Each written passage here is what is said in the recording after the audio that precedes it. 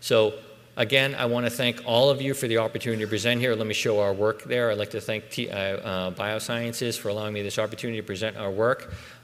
Again, I'm an advocate for this. I'm going to continue to use this because I think it solves all my problems. I have variability. I do have the strength, and it has been very resilient in the higher risk patients.